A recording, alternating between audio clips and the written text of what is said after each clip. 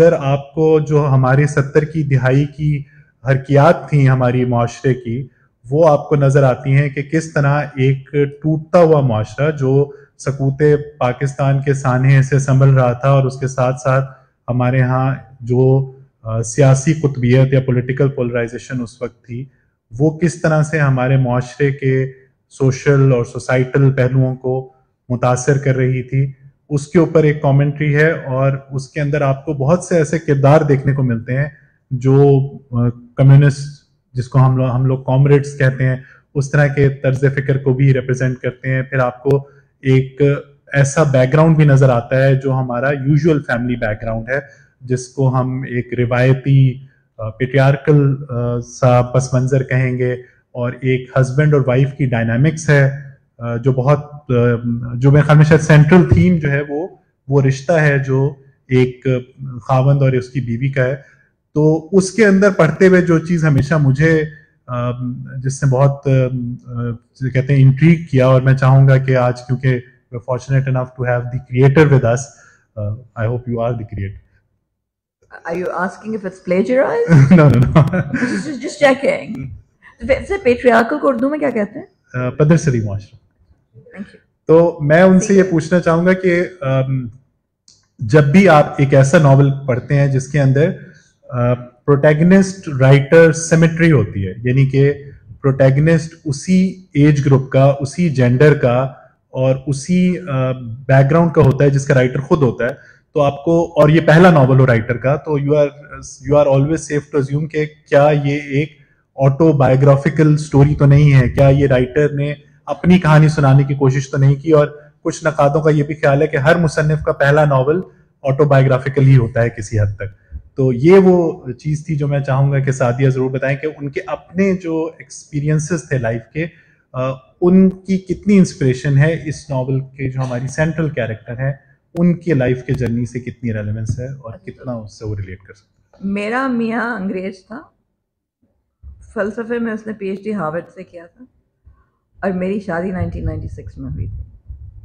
So it's about as autobiographical as a novel that Virginia Woolf would write, meaning not at all. It's not, and I wanted not to write an autobiographical novel at all. So you consciously avoided representing yourself in the novel. I mean, you know,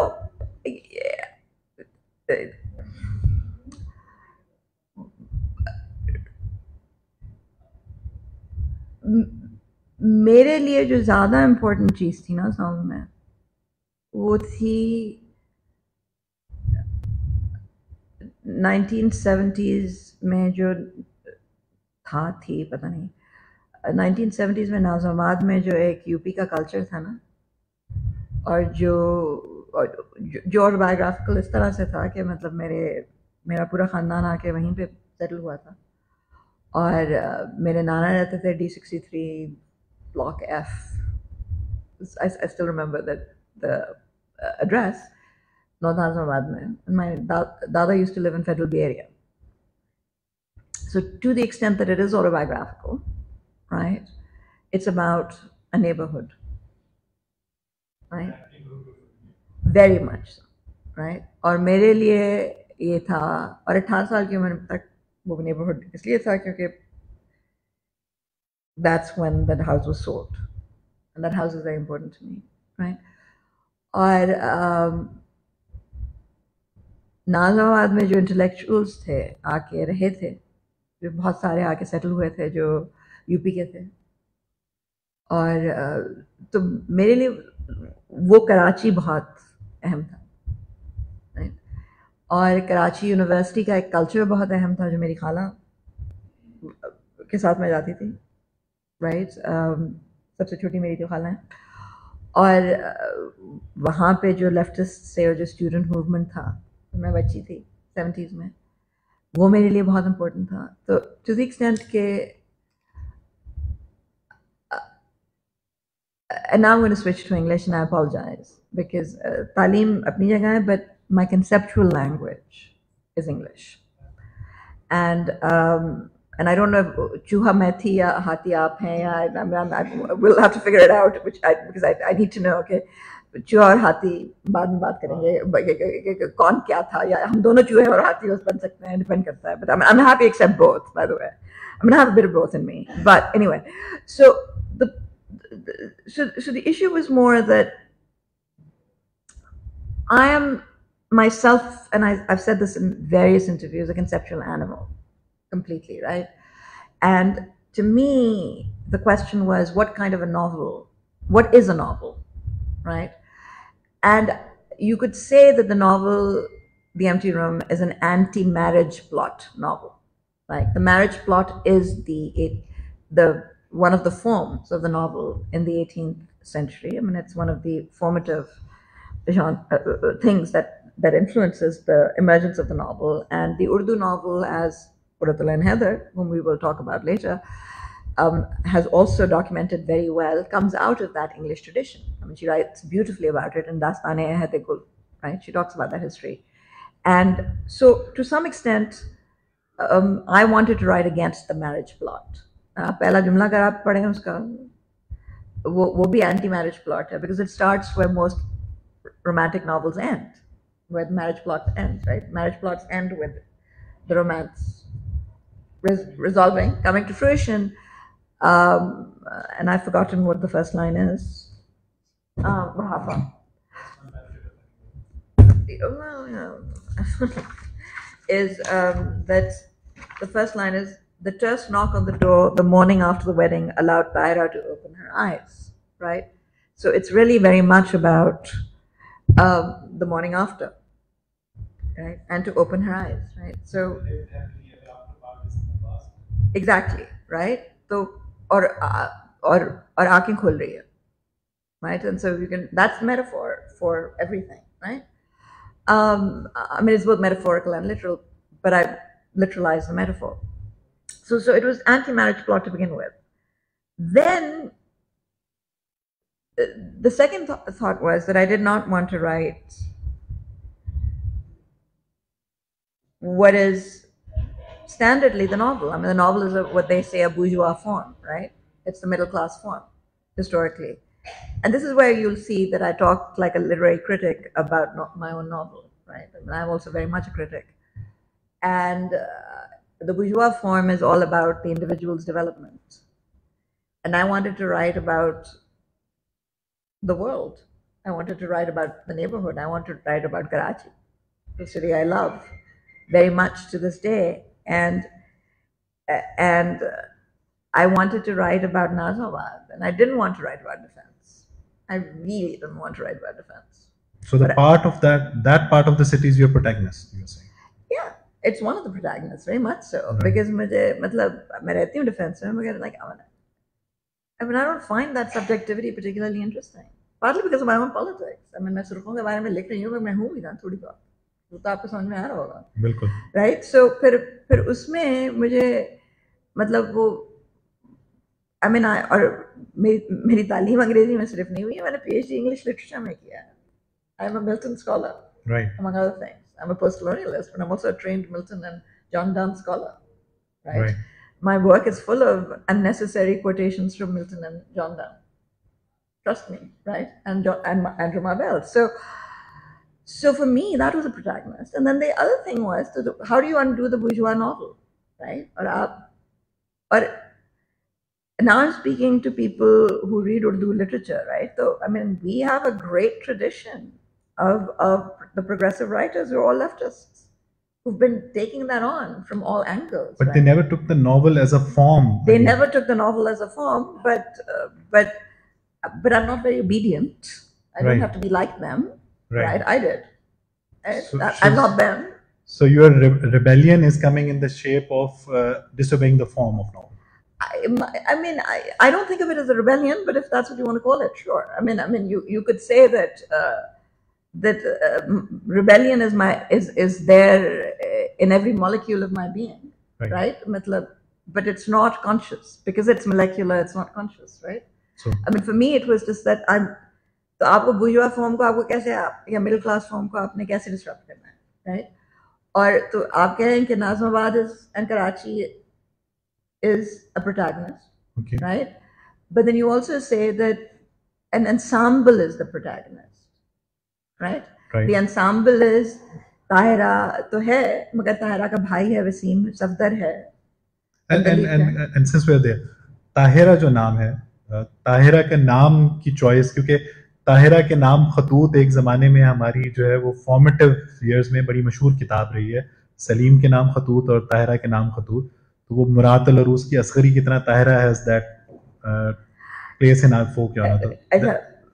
आप मैं जाहिल हूँ, आपने मुझे पढ़ा लिखा बना दिया, मुझे वो रेफरेंस नहीं थी, मगर Tahira, the purity in the name Tahir and Tahira was very much Qurratul Ain Tahira is kind of your inspiration. It's the idea of the name, right? That it indicates purity, right? That it was, right? Let's engage our other speaker. If you पलवशे, मैं आपसे पूछना चाहूंगा कि जो novel empty room है उसको ज़ाहिर है आपने भी पढ़ा है, तो उसमें सबसे दिलचस्प चीज़ आपको क्या लगी कि किस किरदार को आपने देखा कि वो एक, और क्योंकि आप सादिया को बहुत पहले से जानती हैं, तो कौन सा ऐसा किरदार था जिसे देखते हुए आपने सोचा कि ये किरदार मैंने रियल लाइफ में देखा हुआ है जो सादिया ने कागज के ऊपर रिक्रिएट किया? I think I'm going to not immediately address your question, but perhaps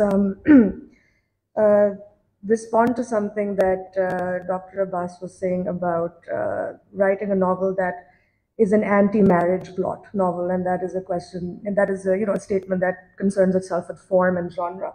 Also, I am going to be monolingual for the majority of this panel, so please also do forgive me. If I had known, I would have come a little more prepared.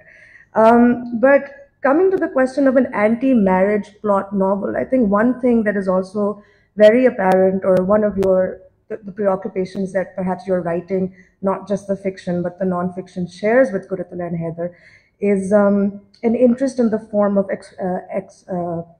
you have to help me with this. Ekphrasis. Ekphrasis, exactly.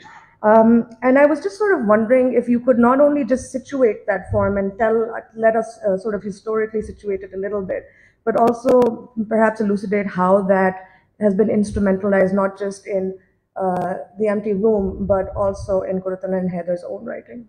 So ekphrasis jo hai, that is the representation of visual art in writing, right? In usually in literature, and I mean in novels and short stories, but also in poetry.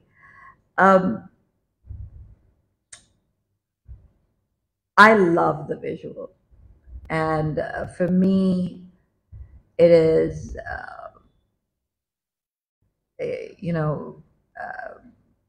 there are two things that I really wish I could do. Sing. I love music as well. I have a terrible voice. And paint. Painting मैंने शुरू कर दी सिर्फ इसलिए क्योंकि मैं ताहिरा का experience मैं I was trying to sort of experience the world the way Tahira was experiencing it, right? Okay, what does it feel like to hold a brush, right? So I started painting just to do that, and now I do paint a little, right? Just to add perspective, Tahira, her novel's central character is a woman who paints. Who paints. As a hobby, and then she finds her liberty in that painting. Yeah, it's not a hobby. I mean, it's actually she's an artist. I mean, it's her passion. It's her vocation. She's an actual painter. I mean, she's always going to be a professional painter, right? I mean, that's but it's रुक जाता है क्योंकि शादी हो गई और शादी नाखुश है और generally unhappy, when she's just miserable. So how do women create is the question, and how do women create in a prison is actually the big question of the novel, right?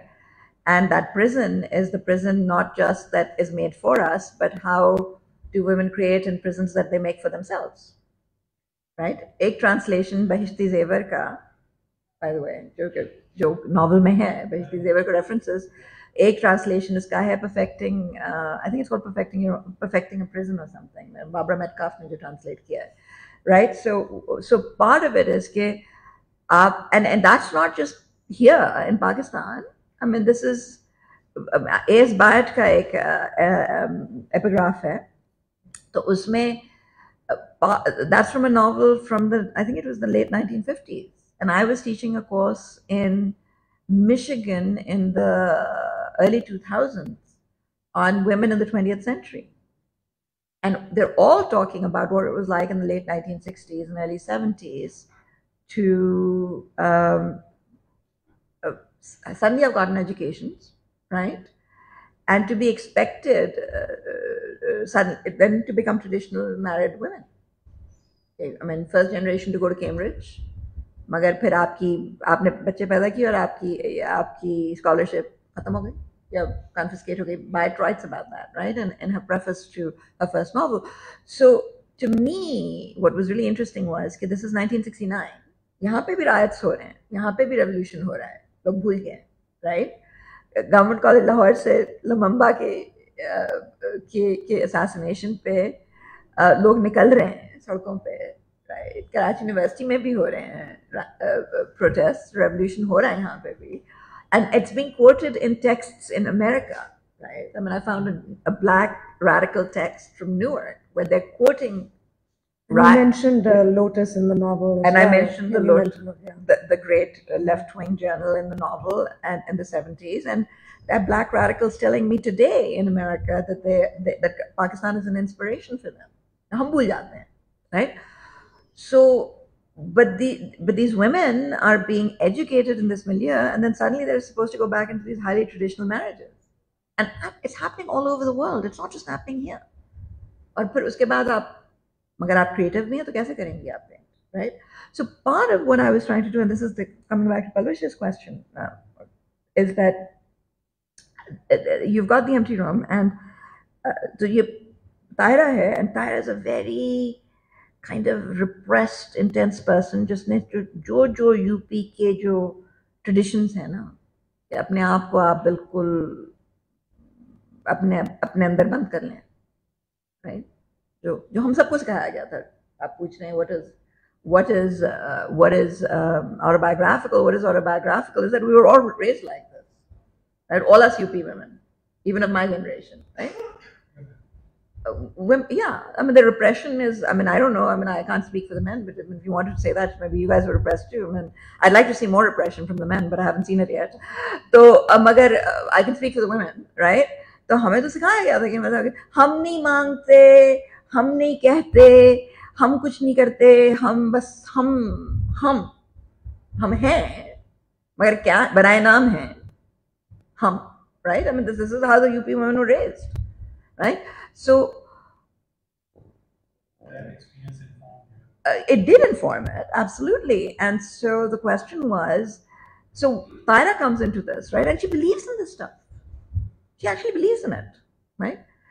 So my question was, so how does a person who believes in all of this live this life, right? So what she does is the painting नहीं हो रही उससे, बिल्कुल inspiration रुक गया ना, writer's block हुआ, it's acute किस्म का, I mean the visual version. So she starts arranging the world into paintings, right? अच्छा उसमें ये है कि this is the opportunism of the novelist. She's arranging the world into paintings, and what does Sadia get to do? She gets to write about the world as if it's a painting because she can't paint. Seriously, right? So I get to write about color, and color becomes my medium, right? And the original title of the novel was actually A Change of Color, which the editor made me change, right? To The Empty Room, right? क्योंकि मुझे तो color का mania है, and of course I'm from Pakistan. तो America में तो मैं मर जाती हूँ क्योंकि रंग है ही नहीं, और यहाँ पे तो रंग की कोई मतलब हर तरफ रंग है, right? So when I first got to the US, I was dying. Like I call landing in New York aesthetic death, right? Because there's no color, and here it's just excess, right? Beautiful excess, right? So how do you arrange excess into form? And it's a very disciplined novel, right? Because it's a novel about discipline, right? So Ekphrasis becomes for me that. So then coming to Qurratullah and Heather, right?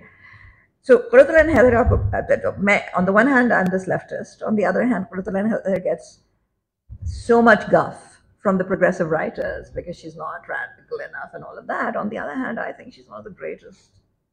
And I don't use the word great very often or lightly, right? But such a great theorist of South Asian modernity. But have you experienced Qurratullah and Heather in Urdu? Yes. That's the key question. Did you read my articles? Yeah, I have. All right. Well, then if you read them, carefully, Yeah. then you would have noticed that I'm actually comparing the Urdu with the English. Yeah, I know. That's your primary thesis, the transcreation हाँ, तो अगर of the Urdu and English. वो मैं बगैर उर्दू के नहीं कर सकती थी.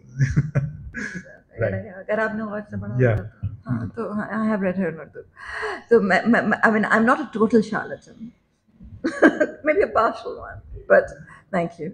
So I have read her in Urdu. And one of the things that's so interesting about, for instance, Aakhir Shab Ke Humsafar versus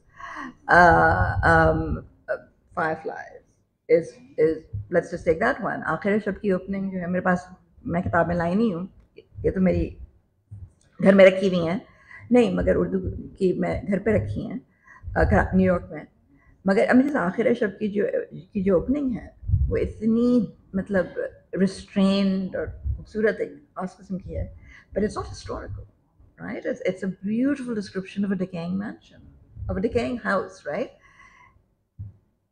Fireflies is just three, God knows, like 2 new chapters of history, right?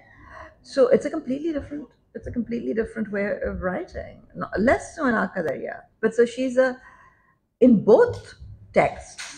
I mean, but especially in Al-Qadariya in Urdu and in English, she's a theorist. She's also a philosopher. She's philosophizing about South Asian modernity through the history of the prehistory of South Asia, right? Which people don't, in my view, talk about enough. So,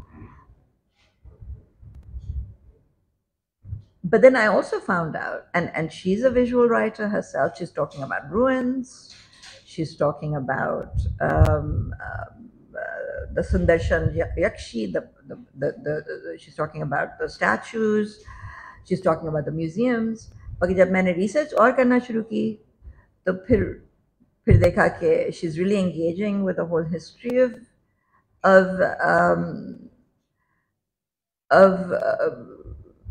the representation of sculpture and art in India, including through Malk Rajanand and Stella Kramrisch. And ये जो 2 chapters हैं, ये मेरी जो current किताब है उसकी आखिरी chapter के से excerpts हैं. Yeah, which is not just about Quratul and Heather. It's actually connecting Derek Walcott and some Greek writings of the Caribbean, North America, Greece, and India. So when you're reading Empty Room, the influence that you feel, Quratul and Heather obviously is one of them, but there is a strange influence that you feel that is A.R. Khatun. जब आप empty room पढ़े होते हैं तो आपको महसूस होता है कि जो A.R. खातून के नॉवलों का एटमॉस्फेयर है, जिसको बाद में बजिया ने अपने पीटीवी के ड्रामों में बहुत दफा ढाला है, वो आपको बहुत जगह इसमें नजर आता है. तो उस चीज का कहाँ से आपके पास आया? Love it. A.R. खातून के थ्रू नहीं, बजिया के through. It's all about beautiful. It's the Urdu drama. It is the Urdu drama. Beautifully spotted. Absolutely.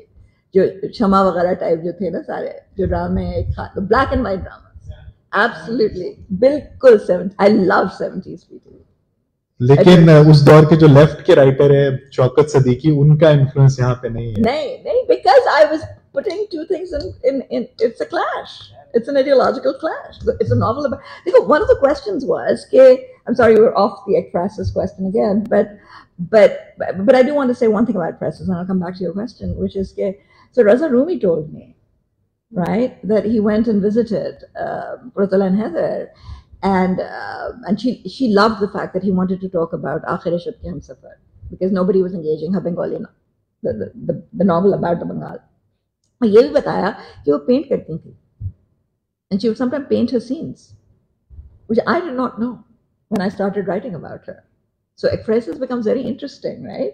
Because she would actually paint, and then she would write, and she was obviously very interested in the but visual. I mean, I think it's really apparent in both your and her works that there's a shared vocabulary of visuality or the visual arts, right? So बिल्कुल वो तो जाहिर होता है. If you would have read the criticism that Ismat Chughtai leveled on Annie Appa, जब वो pom darling लिख रही थी तो उसमें उन्होंने mention किया the painting part. She did, but then some people have also argued that jhagda also then got resolved eventually. Yeah, right. that it was but वो भी था, पर उन्होंने दास्ताने अहद गुल में राजा रवि वर्मा के बारे में जो लिखा है, just which I write about in the chapter.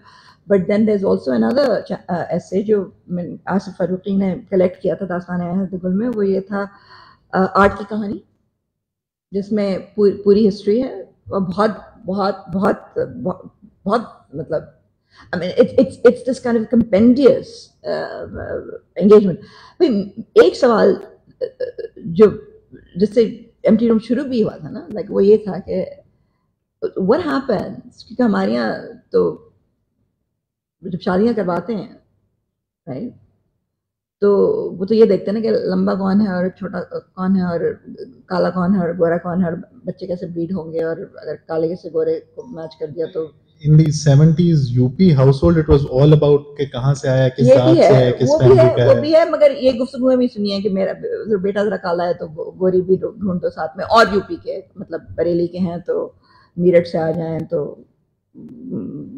वहाँ से हो जाए, तो ये सब भी है, राइट, कि मोहल्ला कौन सा था, और ये भी है, और थोड़ा ये भी है कि मेरा बेटा जरा काला है तो गोरी बेटी से मतलब you know, we're breeding goats apparently. But anyway, so the point is that, but the questions that never get asked, or they didn't used to get asked, and I'm not sure they still do. What about ideological difference, right? Because एक जो जुमला मुझे अभी तक याद है, I mean, before they all gave up on me, right? Which was early. मेरे 15 साल की उम्र में मैंने बदतमीजी करना शुरू कर दी थी, और मैंने बहुत स्ट्रेटेजिक बदतमीजी करना शुरू कर दी थी ताकि कोई कभी ना सोचे कि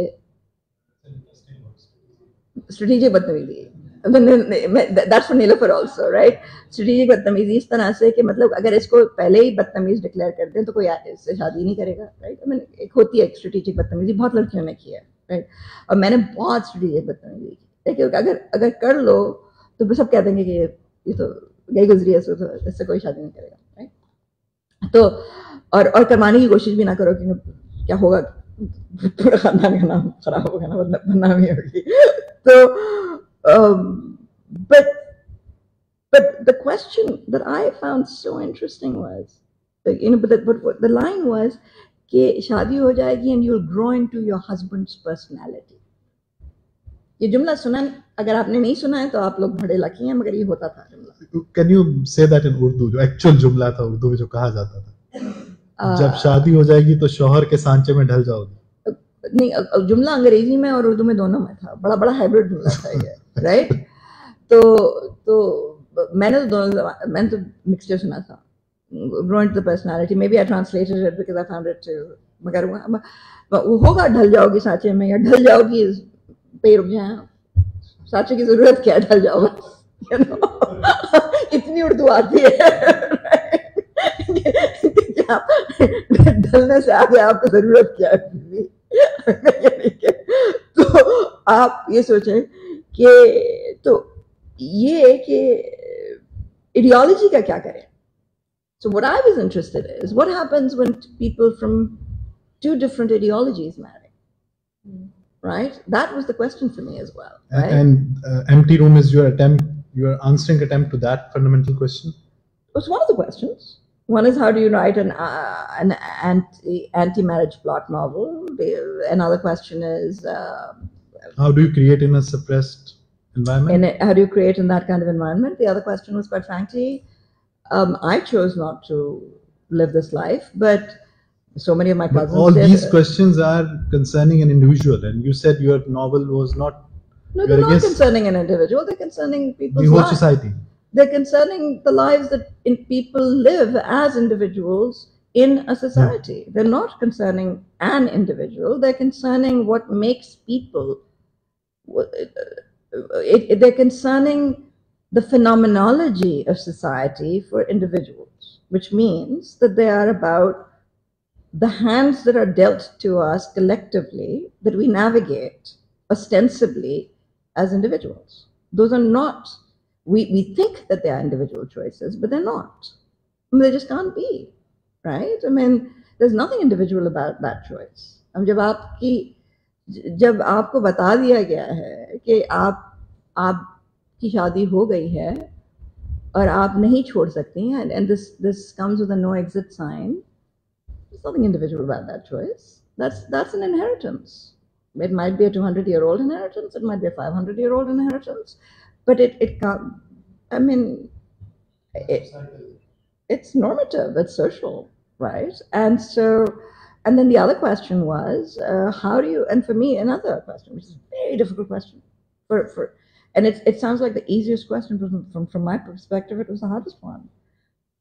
You've never met this guy, you've just slept with him. Sorry, I don't know if this is fahash or not or whatever, but, and that's your first encounter. Now you have to get up the morning after, and you have to get to the bathroom and then to the kitchen. How do you do that? For me, that was an impossible question. I didn't choose that life, right? But women do it every day in this society and this culture. And to me, that was kind of impossible to imagine. Right? I mean, it was such a question. And how do you, and as a writer, even if people do it every day, to represent it as a writer is such a difficult thing. Right? That's your first encounter. It's going to set everything for the rest of your life. Right? And so the question is, how do I get Tahira from the bedroom to the kitchen on the first day? That was my question. Right? And that to me was a question of imagination. Devilishly hard. Right? बहुत सारे, क्योंकि लेकिन high drama is easy, इतनी छोटी सी बात जो है ना बहुत मुश्किल है. So those are the kind of questions. And I thought I would write a novel that would never leave the house. और मुझे घुटन होने लगी. तो book 3 में मैंने उसको दरवाजे खोल दिए सारे, मैंने ensemble बना दिए. And then I say that I copped out, I failed. Okay. That the novel is a failure at some level. It's a happy. It did not failure. turn out to be the way you wanted. Well, it was more that it was a failure because I copped out. I didn't write it. I mean, I turned out better than I wanted. I actually love the novel. I think it's fine. I mean, others can hate it, but I kind of like it. I'm not saying it's a good novel. I'm just saying I like it. I have a question, listen, given that we are also talking about Heather alongside your work. Yeah. Did you ever actually think of transcreating or translating it yourself, or has anybody ever offered, given that it also does represent such a specific point in time and such a specific sort of iteration of UP culture? My fantasy, do tell me. My real fantasy was to write a bilingual version. अगर मैं इतनी जाहिल ना होती तो मैं bilingual version लिखती. एक पेज उर्दू का होता है, एक अंग्रेजी का होता है. I'm not a purist. I don't believe in monolingualism. I think hybridity is the way to go. So yeah, I don't see why not. तुम तो दोनों. I mean, you have to kind of straddle both. हाँ, नहीं, मगर मुझे चाहिए था, मेरी जबरदस्त फैंटेसी थी कि मैं उर्दू लिखूं, एक पेज उर्दू का हो और एक अंग्रेजी का हो, और मैं तो भाई अब मैं करना क्या चाहती हूँ, मैं कुछ वक्त गुजारना चाहती हूँ पाकिस्तान में, और मुझे पूरी किताब लिखनी है कुरतुल हैदर पे अंग्रेजी में, मगर उर्दू पे. आप वहीं पढ़के में मगर अगर वापस बदला सकते हैं. नहीं, because you're writing about transcreation. So my question but she translated stolen is why empty room cannot be transcreated? It could be. It's not, because I'm not that interested in the empty room anymore. My next novel is actually about a Gora, and it's about the British suppression of colonial history in Kenya and Malaysia, and it's about counterinsurgency. तो मेरा मसला ये है कि मैं bore हो जाती हूँ और मुझे अपने आप में इतनी दिलचस्पी नहीं है कि मैं अपनी बैठ के अपनी नॉवल के साथ बैठ जाऊँ. So you will be willing to consider transcreating the new novel? To know that phenomena of transcreation that you're writing about. I'm not Quratulain Heather. I have no interest in channeling other people. I have tremendous respect for her, but I have no desire to be her. I really don't. I think she's greater than I'm ever going to be, and I'm really glad that she exists. But dude, do I want to be her? No, not in a billion years. And what will be your inspirations other than Quratulain Heather in Urdu literature? There are no inspirations, but if you could take more questions from her, that'd be great too. But part of what I want to do is I just want to write a monograph on Ferdinand Heather's Urdu fiction. That's all I want to do, and I want to spend some time writing a book about her. That's all I want to do. So what I want to do is spend some time in Karachi University, if I can, with Urdu scholars, so I can read Urdu literary criticism. It'll be written in English, and I'm actually not. I want to be very clear. The only reason I apologized for speaking in Urdu was because this is generally an Urdu session and forum, right? And if I spend more time here and I get more immersed in Urdu, I'd like to be able to speak in Urdu. I'm not apologizing for the fact that I speak English. And I don't want anyone to think that I am. It is an accident of my birth. But I'm not apologizing. So building on that point and coming towards Kurutulain Heather's transcreation of Qadariya, you made a really interesting observation in your essay, which is Transcreation and Post-Colonial Knowledge. You say here on page 286, in her hands, translation becomes a tool of meta-thought, enabling a reflection on the earlier original text. And, you know, I think I've heard you also say that a lot of people don't really consider the sort of theorizing that Heather is doing alongside narrativizing in her work. So could you speak to that a little more as well? Yeah, I mean, so the current book that I'm writing is actually called Revenant Ruin, right? So revenant is a very weird word to use. It used to be called space in another time. Revenant means to raise from the dead, right? So Revenant Ruin, post-colonialism and the management of life. It's a very strange title. It's actually about how ruins have been used in border making discourses and in ethnic and racial discourses across the world, right? So, and the model for that is Greek antiquity, right? This is just this idea that European civilization is superior because Greek antiquity is is the greatest. It's the origin of all great civilization. Okay? And we are, you know, and the Europeans always say that they come from there, right? That's that. And part of what I got interested in tracking, largely because I ended up spending a lot of time in Greece. मुझे 2007 में किसी ने Lesbos बुलाया कि आप आके summer school में पढ़ाइए यहाँ पे, और मैं गई और मुझे कभी कोई खंडरात में वैसे कोई इंटरेस्ट नहीं था. I just want to be very clear. I find ruins completely uninteresting. And मुझे एक्रोपोलिस में भी कोई इंटरेस्ट नहीं था. मैं बचपन में कभी गई थी तो वो and all I remember is मुझे डर लगता था क्योंकि वो ज़ूस और अथीना की कहानी है ना कि मतलब Athena came out of Zeus's head. तो सर फटा था, ज़ूस का सर में दर्द हो रहा था, अथीना बाहर निकली. तो बचपन में मैंने सुनी थी वो एक्रोपोलिस में कहानी. तो मुझे पता नहीं सालों जो थे ना, उसके बाद मुझे लाइक बुरे बुरे ख्वाब आते थे, सर फट रहा है और कोई बाहर निकल रहा है, right? So that's what I thought of, like the Acropolis and this great thing that in Athens. So मुझे कोई दिलचस्पी नहीं थी रुइन से. लेस्बोस जाना पड़ा एथेंस से होते हुए, और लेस्बोस में ये हुआ कि लेस्बोस में जो अब मेरा एक घर, I mean it's one of my homes now, Mollyverse, this village, वहाँ पे हर जगह तो ऑटोमन फाउंटेन्स हैं जिसमें अरबी लिखी हुई है, और एक ऊपर बिजेंटाइन कासल है जिसमें बिस्मिल्लाह लिखा हुआ है, right? This made no sense to me. हमें कुछ आता ही नहीं था. ये हमने तो सिर्फ खासतौर पर अंग्रेजी लिटरेचर के थ्रू था, हमने तो सिर्फ होमर के बारे में पढ़ा, right? तो suddenly everything started spinning in my head, right? क्योंकि ये तो सब सोचा ही नहीं था. Then what happened was that so I started thinking इसके बारे में तो लिखना चाहिए, ये क्या चक्कर, and it started spinning my entire education inside out, right?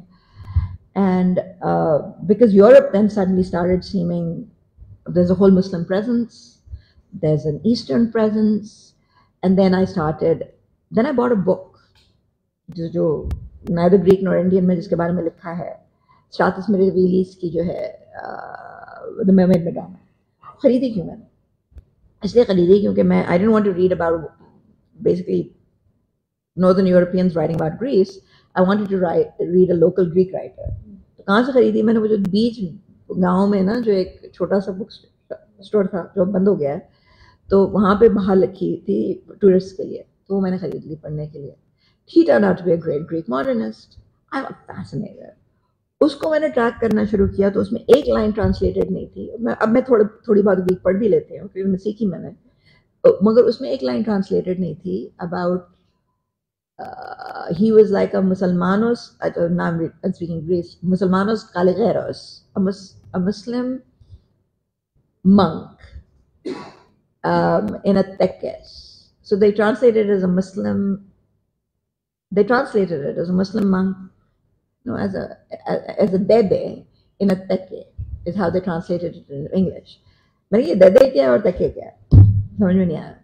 तो जब मैंने उसको ट्रैक करना शुरू किया तो पता चला that it was actually Turkish for a Sufi father, and teke is a Sufi lodge.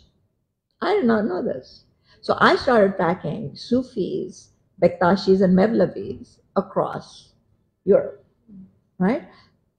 Didn't know any of this, right? And when I started going to Lesbos, people were saying salam to each other on this Greek island, right? And half the food. Okay. Then what happened was that we pehle saal jab gaye, so we went to Skalas Kamnia. Now this has now become a borderline in the whole refugee crisis, and the novel is also about the book is also about migration and border making. So we went to a fish restaurant, and wahan pe halwa live, what they call halwa. So there's the halwa, which is one of the dry stuff you'll have, but then there's the other thing, which is basically suji ka halwa. I'm like, I'm sitting in Greece, in an island, and they're giving us suji ka halwa. The difference is, and it's exactly like my nani's halwa, except the only difference is कि हमारी यहाँ जो है इलायची पड़ती है, उनकी यहाँ जो है cinnamon पड़ता है, दालचीनी पड़ती है, right? And I was like, what the hell just happened here, right? So I'm totally baffled, right? Then what happens is, so I start teaching all this stuff, and then I start teaching Qurratul and Heaven.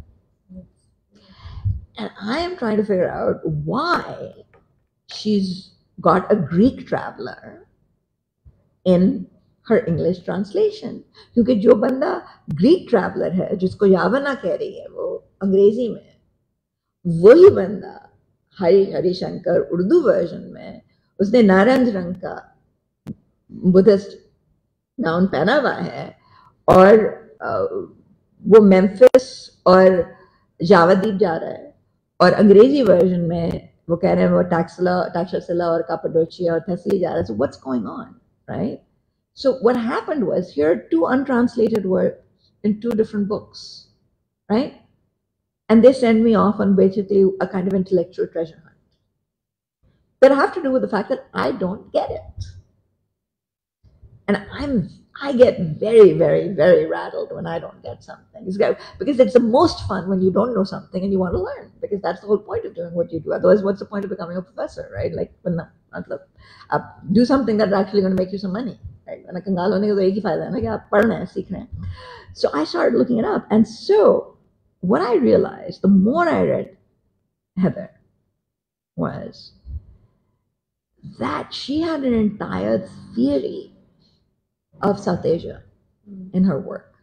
It was a philosophical theory, and then in her translations, she had a theory. So what had started out in the Urdu versions as a critique of partition, and that's why the comparison between the Urdu and the English became so interesting, right?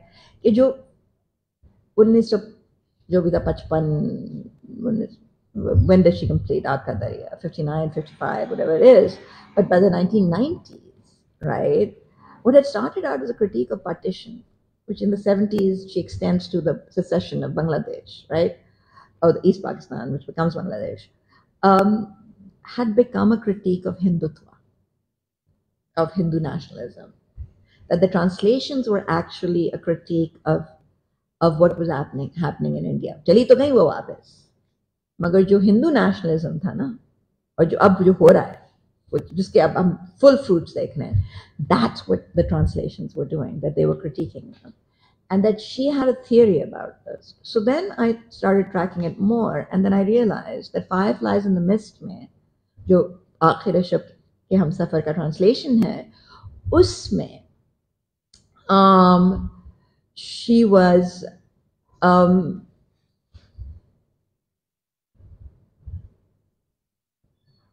tracking this back to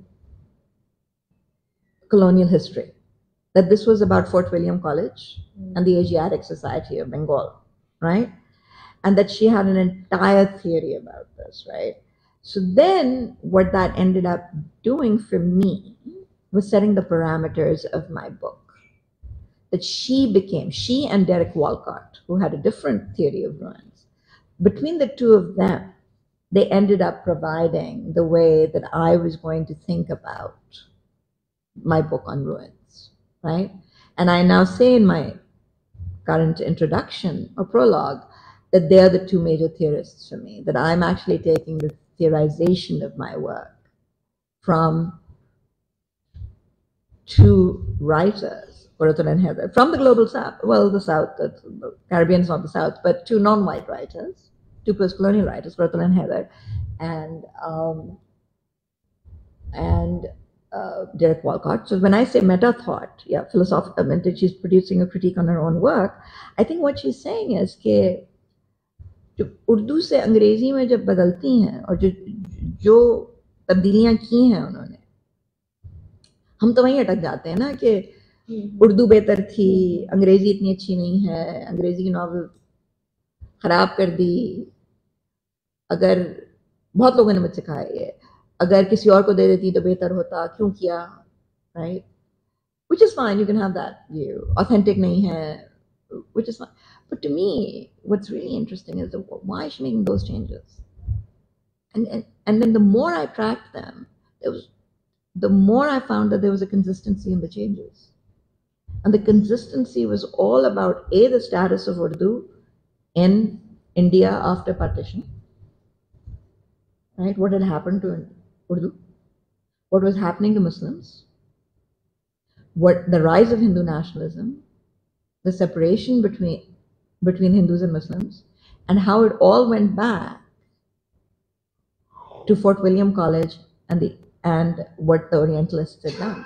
So could I ask you a quick question here? Because I think you say this, right? You say that, so if the Urdu novels offered a critique of partition, the English translations take that critique forward in post-colonial and back in colonial time to produce a critique of the degradation of the post-colonial state and its continuation and hypostatization of the colonial taxonomy.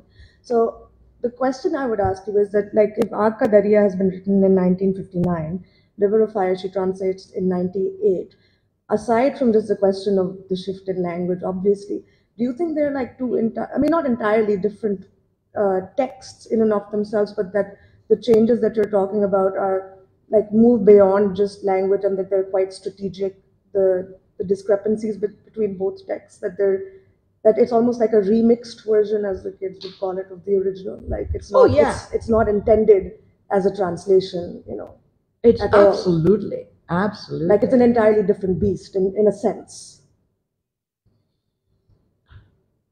Kumkum Sangari, the Indian critic, called it the configural mode. She said you have to read both of them together. So different beast, I mean, remix hai, different beast hai, but remix to hai. Different beast ka mujhe nahi pata. Right? I mean, like in the sense ke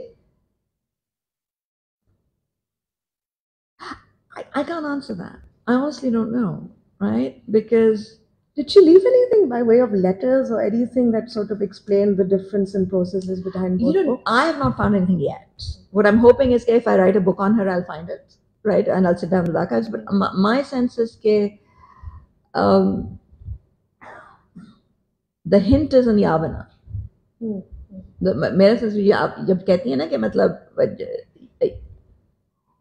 अगर आप जाके देखें कि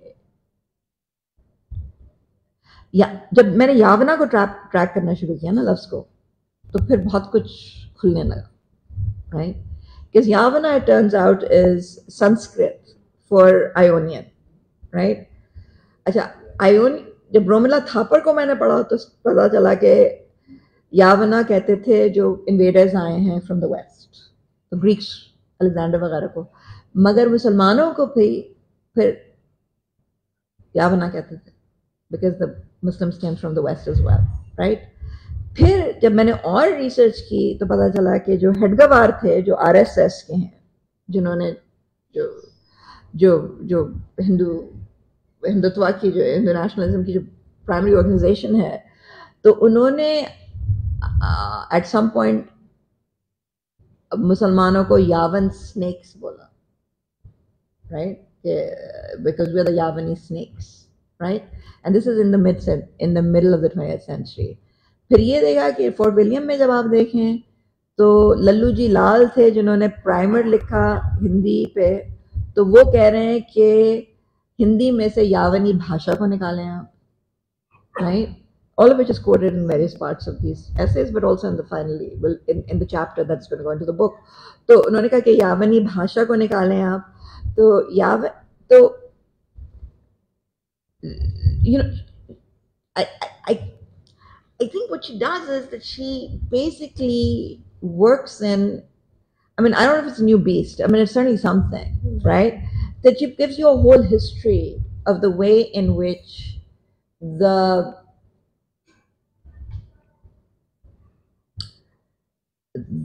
history of the production of the separation of Hindi and Urdu, the pulling apart of Hindustani, is a colonial invention, right? And how at a certain point in the 20th century, basically UP में से Urdu को निकाला गया. Now, remember that UP is the ground zero of Hindutva, right? I mean, it is where they're fighting it all out, right? With Ayodhya and all of that, right? So UP has become the space. And I think the devastation of UP and of the culture of North India, the Muslim culture of North India, was something of, I mean, it was a great tragedy for her. It really devastated her. And I think that's part, I mean, she left partly Pakistan because she didn't like, I mean, one of the things she did say, right, was that माफ कीजिएगा given the audience here, but कि उर्दू को एक commodity culture बना दिया है कराची में. That's one of the things she said critically about the UP people here, right?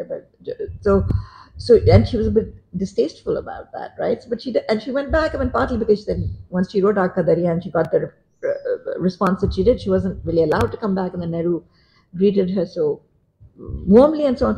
मगर वहाँ पे जो हो रहा था, I mean, UP का जो devastation था, and then of course Nilofer is sitting here, and Nilofer has done that wonderful book with Meher Afroz about the complete devastation of UP. So I think, you know, and then the Babi Masjid thing happened, right? So I think when all of that got worked in, and she was trying to really give an account of the destruction of the Muslims of India, and Yavana becomes the thing, right? And जब और मैंने बहुत सीखा, just trying to figure out. I mean, so this is my philological work, like the critical work as a literary scholar, just tracking that, right? उस लफ्ज को की genealogy ढूंढते हुए, I had to find so much. I mean, I learned a lot. I don't know if that answers the question. In Japanese, there is a word gaijin, which stands for invader or outsider, and Right. it has always indicated the extra. And Japan was a very isolated country at a point of time. So if Hindu project, and the only piece of land which relates to Japan in that sort of isolation is India, because Hindus, is a part of religious scripture, cannot go outside India, are not supposed to go to sea. The only other religious scripture which forbids going to sea is Islam, so we are related in that sort of thing. Anyhow, that's a discussion for another time before we get a blasphemy thing coming our way. The question I had was, at Freedom's Limit, if we come to that book, you have discussed in the first chapter, and once you're giving examples, and because my forte is script writing, You gave an example of Hertz locker when you are describing it. Okay. And you have this. I don't know how to say it, but the sample size normally, because you refer, when you go to the novels, you refer Leila Bulela in novels. So it's mostly female creators that you are referencing. Is it a conscious choice or not? And how is Hurt Locker, confirming your thesis when you're saying about the new Islam? How does Hurt Locker, conform to that? How is that example related? Those are two different questions, right? Yeah. Okay. 2 parts. Just checking. 2 parts or 2 questions? I mean, I want to know what the connection is. Is there a connection? Because okay. And I'm not saying that critically. Because if there's if there's a connection, I don't want to miss it. Didn't Catherine Bigelow make Hurt Locker as well? Yeah. Was it a conscious? No, it wasn't a conscious choice. I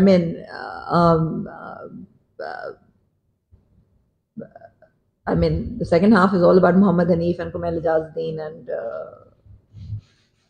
बंदे नहीं है सारे Cold War Baroque में नहीं? Yeah, that part is when you talk painters, then there are male.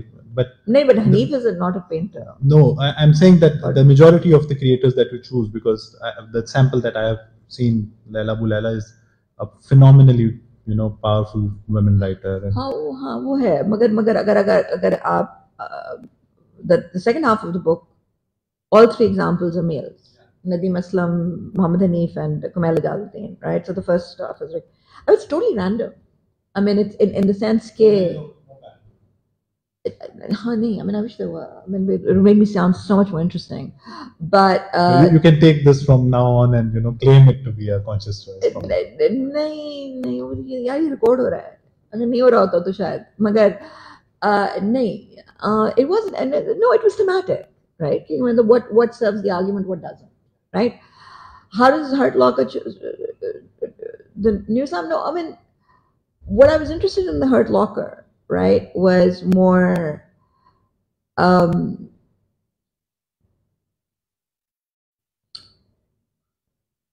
I wanted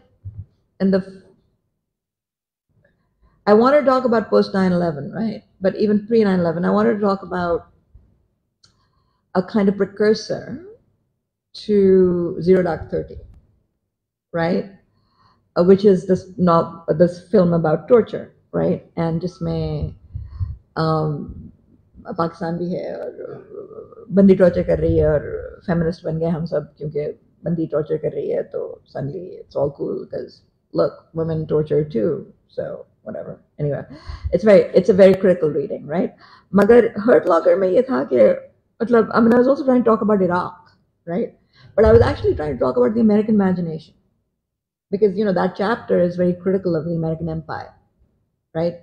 So what I wanted to know, right, was, what I wanted to think about was कि ये क्या imagination है जो हर तरफ से सिर्फ threat देखती है, ये अमेरिकी imagination, right? And which then allows the world then to be turned into something that can be pulverized. Right? And Hurt Locker really gives you that, right? Because when Bigelow talks about कि मतलब हर तरफ से sniper आ रहा है, right? And so what I was interested in was कि जो torture का जो सारा है या जो Abu Ghraib में हुआ, right? And part of what I wanted to say was that it was a product of that psychology, right? That in some sense that the American, and I talk about 2 histories, right? And then I'm talking about them in the current book as well. And one is that एक तो the slave history, that torture is part of the American psyche because torturing slaves is part of the American psyche, right? And I'm not the first person to say that. Hazel Carvey talked about lynching photographs and compared Abu Ghraib pictures to them. But there was also the other sense, right, which is that the Native American problem, right, the problem according to the Americans, कि आप सारी westerns देखें, right, yeah, there's this lone Gora, Not savior. No, no, no. Lone Gora in the middle of an exposed place, और कहीं से भी threat आ सकती है. I'm talking about the Hurt Locker visually, right? So हर तरह, and Catherine Bigelow talks about being in Iraq, and look, the threat can come from anywhere, right? So if the entire population is a threat, और कहीं से भी आ सकती है, तो आप किसी को भी मार सकते हैं ना. तो आपकी फिर कोई डिफरेंशिएशन की आप पे आपको कोई प्रेशर ही नहीं है ना कि आपको किसी की इंसानियत देखने की जरूरत ही नहीं है, क्योंकि हर आदमी आपको मार सकता है. So everybody is potentially your murderer. And if that is your imagination, right, there is no innocent person.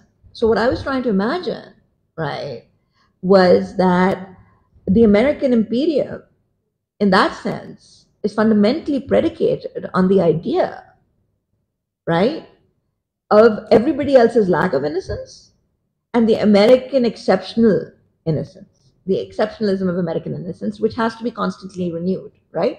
So it was about American exceptionalism. And then in that, Islam becomes enfolded because Islam is the new enemy, right? But then Muslims kind of contribute to that by allowing themselves to be read through that lens.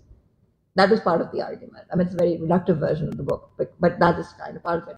So Hurt Locker was just a kind of, let's say, one example, Iraq mein kya kiya hai. But I really wanted to connect it back to a very long American way of thinking that had to do with the Native Americans and that had to do with the African Americans and with the slave owning society. And I have to say very straight up that my primary interlocutor at that moment, and from whom I learned a lot on this question, was R.A. Judy, who is one of the leading Black scholars in America, because I was in deep and intense conversation with him. He's written Transforming the American Canon, the African Arabic American Slave Narrative, and Sentient Flesh.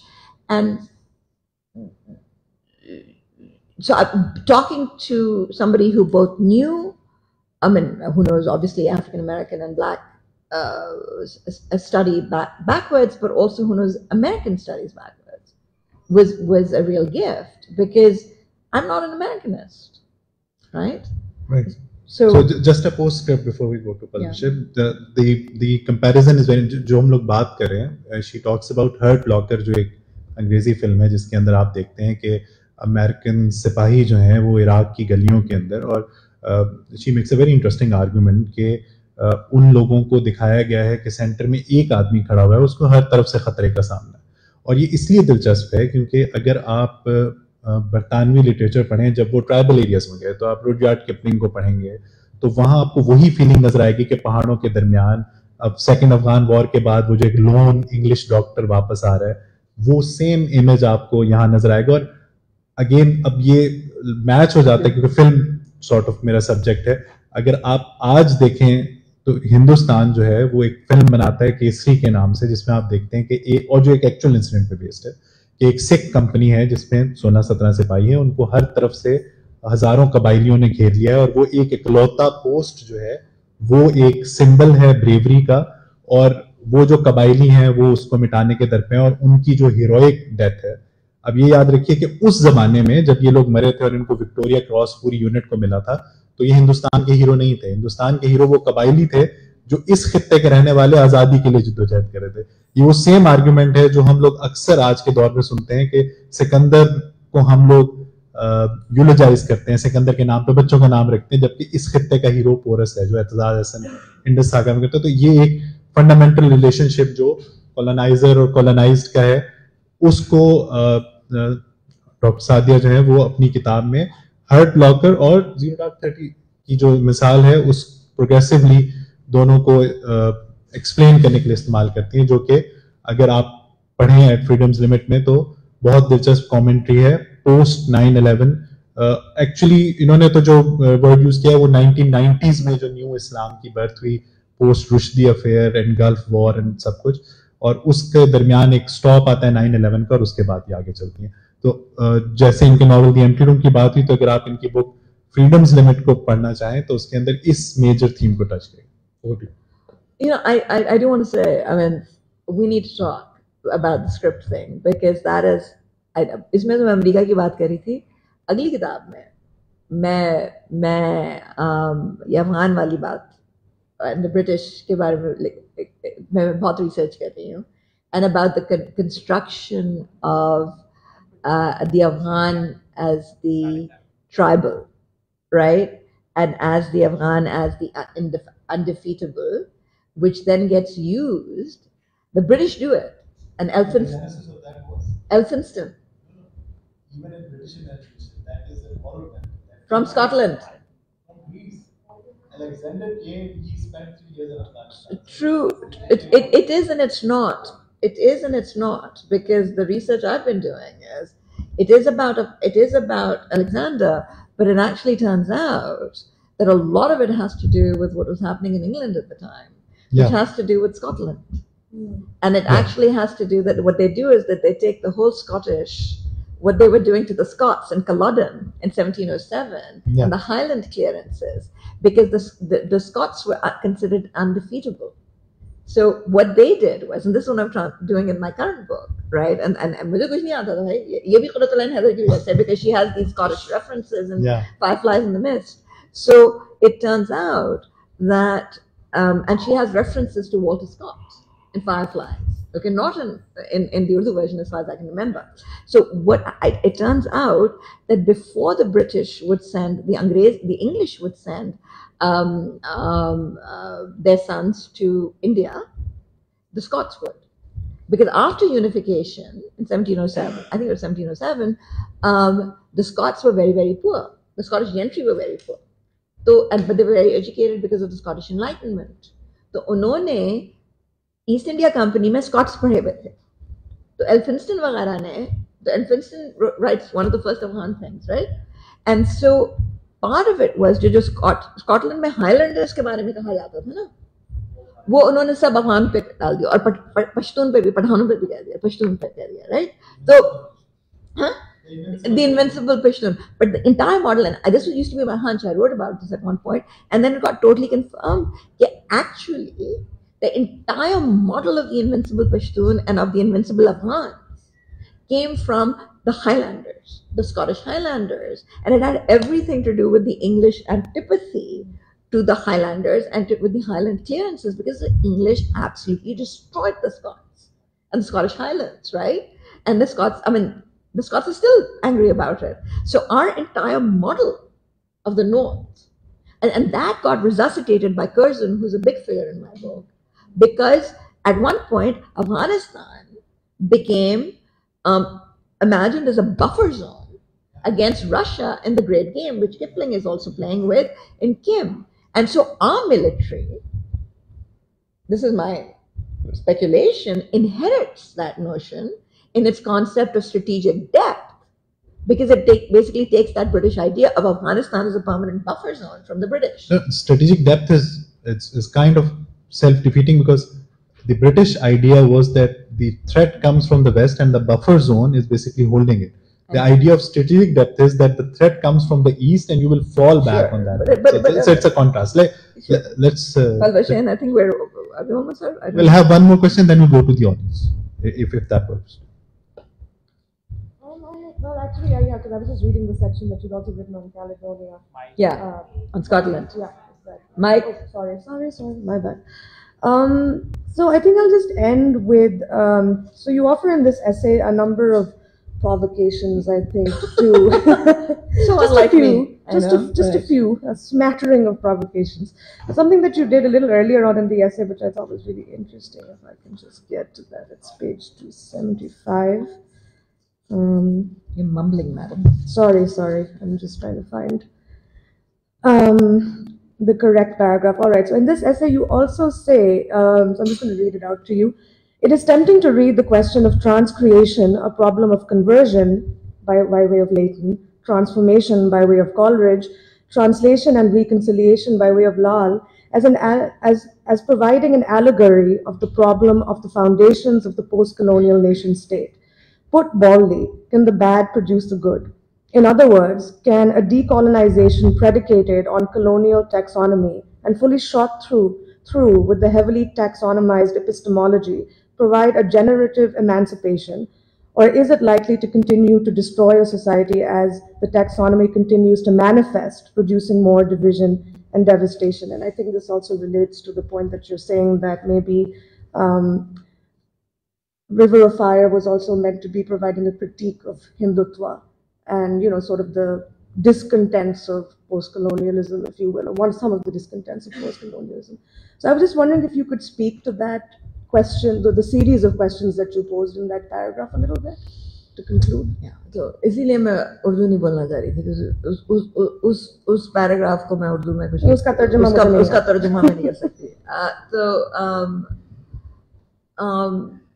So partly what I was getting at was that the question is the translation जो है जो लफ्ज कुरतुल्लाह हैदर ने इस्तेमाल किया था river of fire के लिए वो ट्रांसलेशन था, राइट. और वो लफ्ज़ उन्होंने लिया था पुरुषोत्तम लाल से जो कि बंगाली रोमांटिसिस्ट हैं और जो ट्रांसलेट कर दिया थे, I am not sure his life, जो ट्रांसलेट कर रहे थे हिंदू टेक्स्ट्स को अंग्रेजी में, मगर रोमांटिसिस्ट थे तो I think he got it from Coleridge. और Bengali nationalism was infused with romanticism, we now know. Coleridge got it from Leibniz, the philosopher. Anyway, so that's just me getting kind of interested got it from who? Leibniz, the philosopher. So that's just me getting interested in random stuff. But मेरा सवाल ये था कि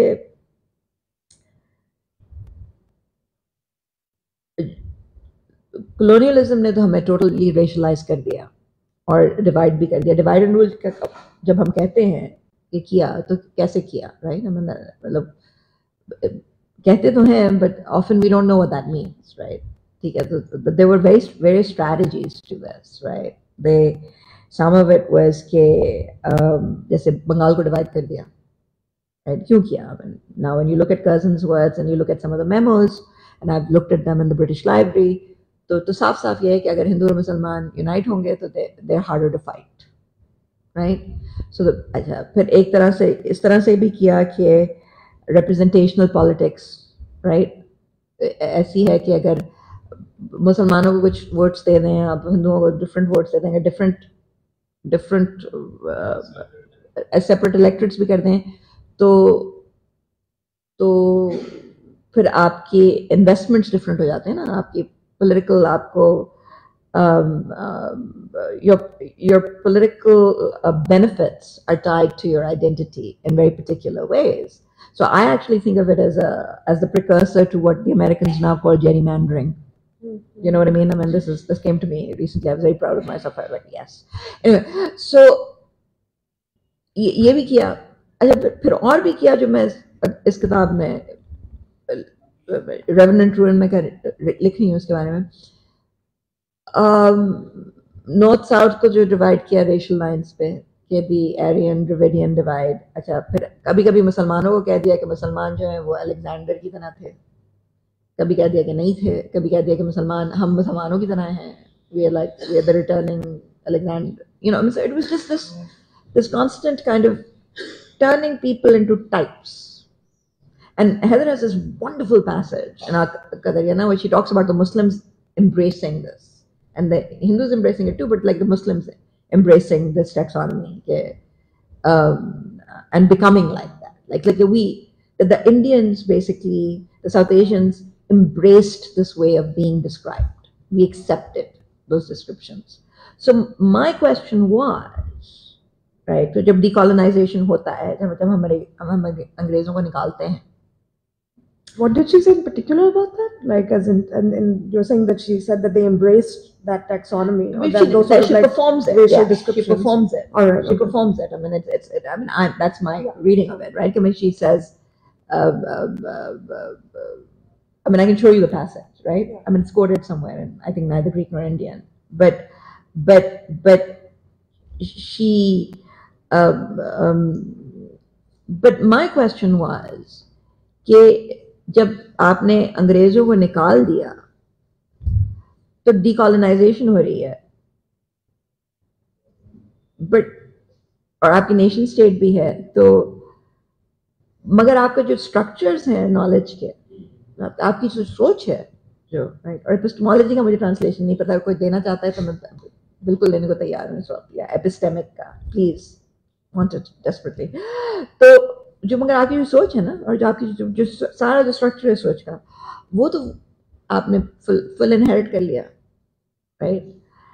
तो आपकी जो आपने मुल्क बनाया, जो ममालिक बनाए, और वो जो I call them, at one point I wrote this piece that never got published, which was going to become a novel, and then I lost the pages. I think it was post-divorce. I lost a lot of things post-divorce, and I think these pages were part of them. I lost lots of books as well, and probably half my mind, but that's a different story. So my point was that, वो जो था कि वो पहले भी थोड़ी खिसकी हुई थी, but the point was जो वो उसमें मैंने लिखा, artichoke और onion-esque, these nations, we keep like proliferating nations, कि मतलब जैसे छिल रही है ना, जैसे प्याज की तरह।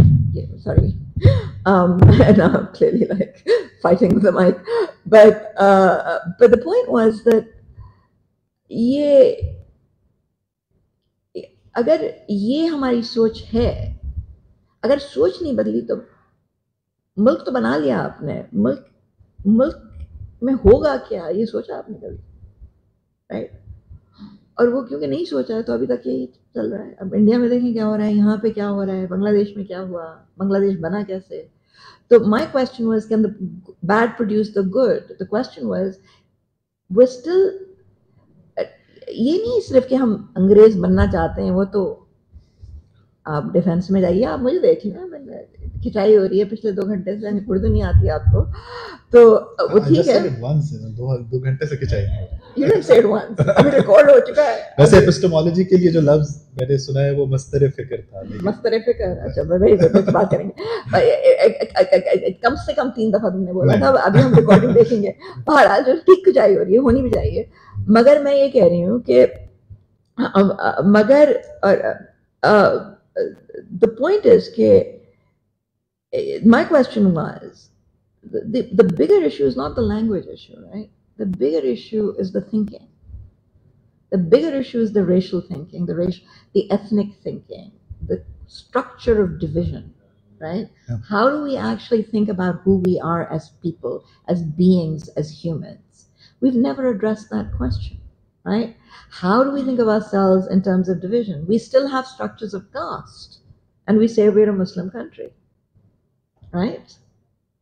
We still have structures of caste, and some of those are formalized through the British. The British fixed notions of caste. The Indians have shown this, right? So my question is precisely, once you fix the taxonomy meaning the way of dividing the world into people according to certain types, right? And you don't undo that, what is your nation going to look like, right? The question is not whether you have a nation state or not, right? The question is, what is the basis of the identities of the people within your country?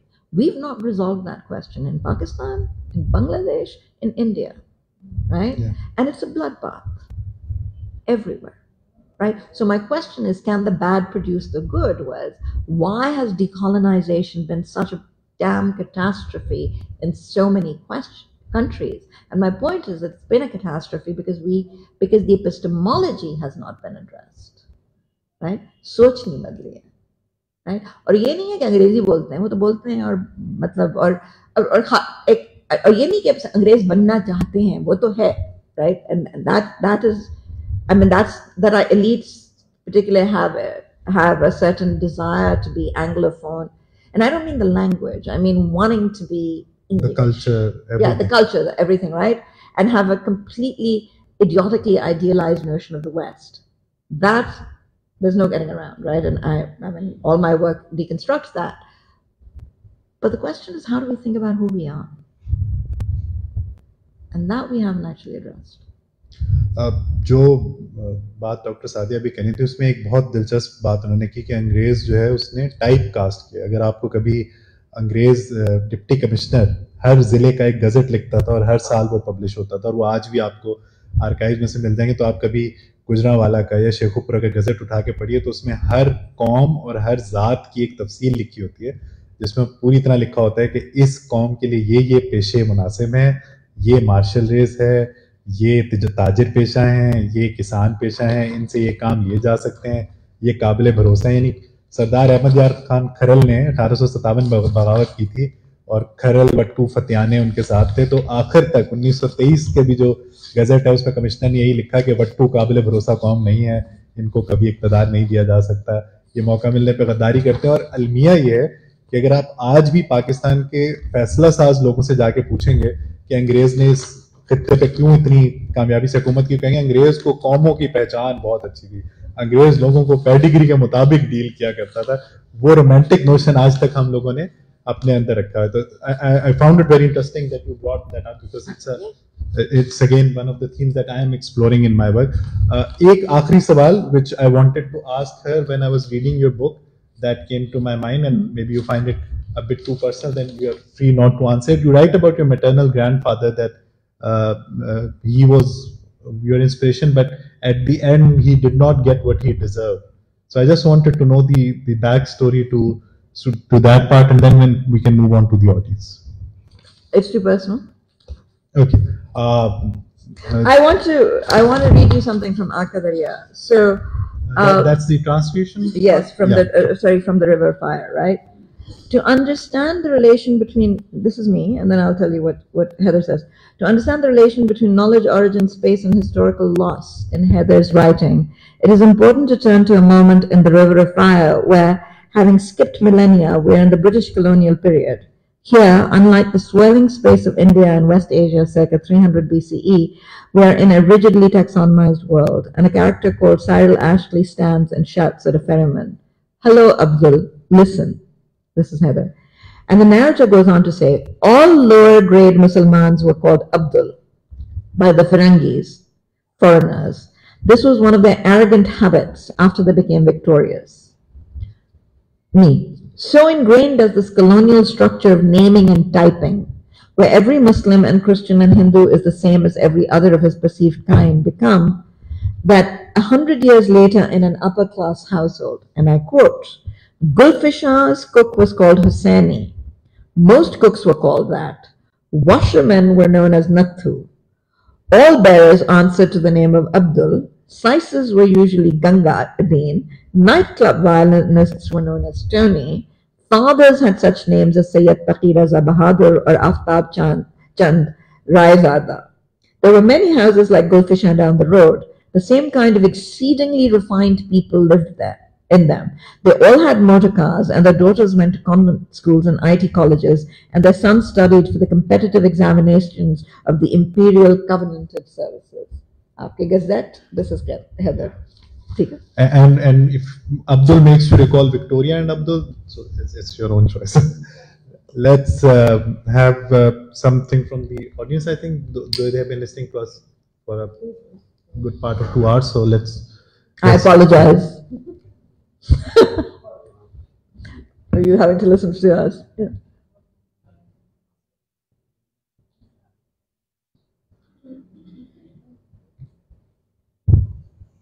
मैं तो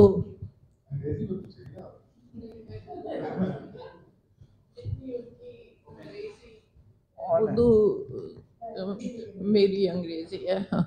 अच्छा, तो मैंने ये novel मुझे थोड़ी देर के लिए मिला था, तो उतनी देर में जितना मैं पढ़ सकी थी, मैं ये नहीं कहूँगी कि मैंने पूरा पढ़ा, क्योंकि वो इतना तफसील से लिखा हुआ है कि उसमें बुंदों का रंग और चप्पल के साइज और दुपट्टे का चुनट तक लिखी नावल की बात करिए। वही जो एक ही नावल है इसमें, एम्प्टी रूम का। तो मुझे वो मैंने उस वक्त भी तनवीर से कहा था कि जब मैं ये नावल पढ़ रही थी तो मुझे AR खातून और रजिया भट्ट और डाइजेस्टो में लिखी हुई खवातीन की ढेरों उर्दू कहानियाँ जो 70s में इसी तरह लिखी जाती थी, और फिर वही नैरेटिव स्टाइल के कैरेक्टर से आगे नहीं बढ़ रहा है, बल्कि वो जो राइटर है वो खुद कहानी सुना रही है, और कहानी में वो इतनी तफसील बता रही है। और इसके बाद फिर जितने किरदार हैं उसके ससुराल के, यानी उसकी दोनों नंदे भी, उसकी सास भी, उसके ससुर भी, सब वो उस बेचारी दुल्हन के खिलाफ साजिश कर रहे हैं कि दोनों मियाँ बीवी को करीब नहीं आने दे बिल्कुल। और वो जो शौहर उल्लू का पट्टा है वो उसको उस साजिशों को बिल्कुल नहीं समझ रहा है और लाके उसने उसको बहिश्ती जेवर पकड़ा दिया है।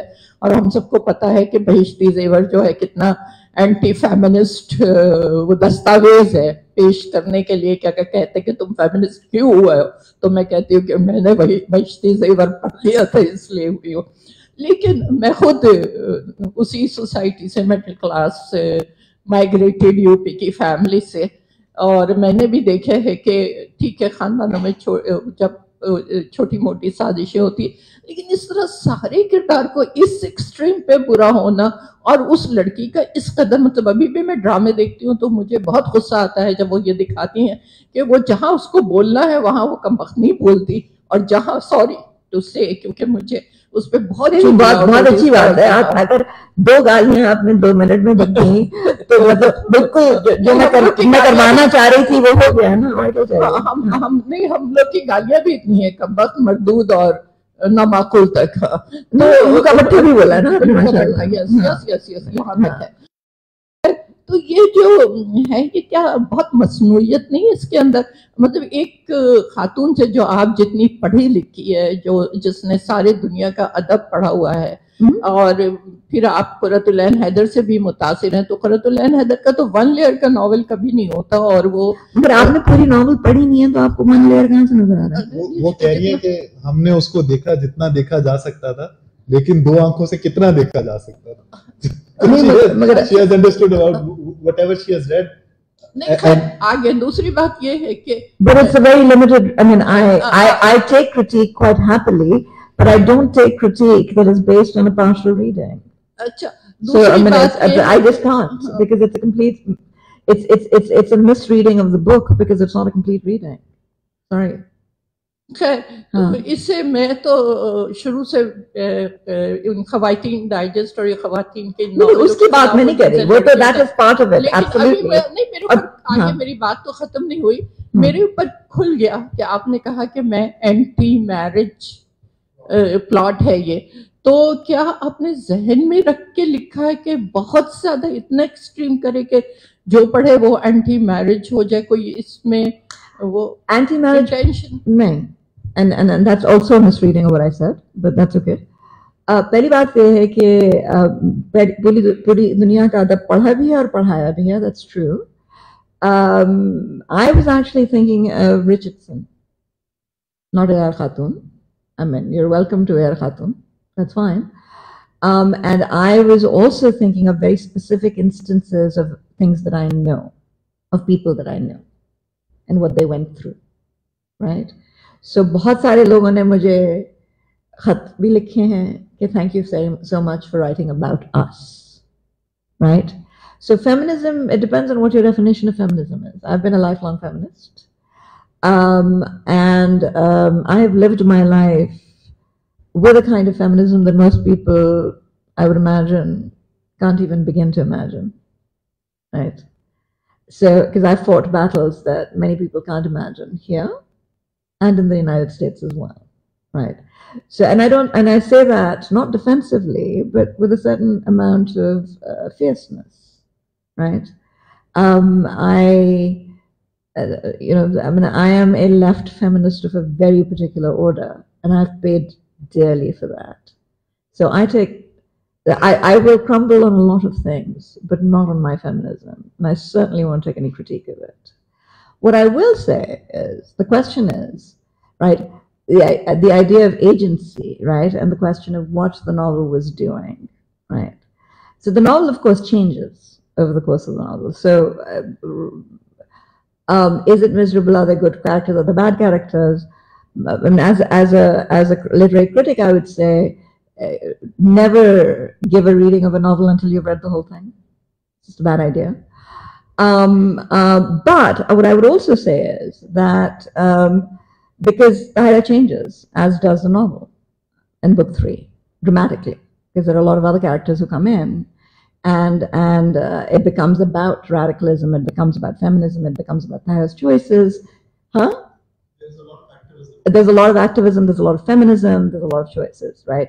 And of course, part of what the novel is trying to do is have a face-off, if you will. Let me give you a cinematic metaphor right there, between Behishti Zevar and Mirat al-Arus on the one hand, because I actually don't think that Dr. Nazir Ahmed is the liberal that he's made out to be, on the one hand, and radicals like Ismat Chughtai and Purtala and Heather and even Zahra Nigah, who's mentioned, and who come in more towards the end of the book, right?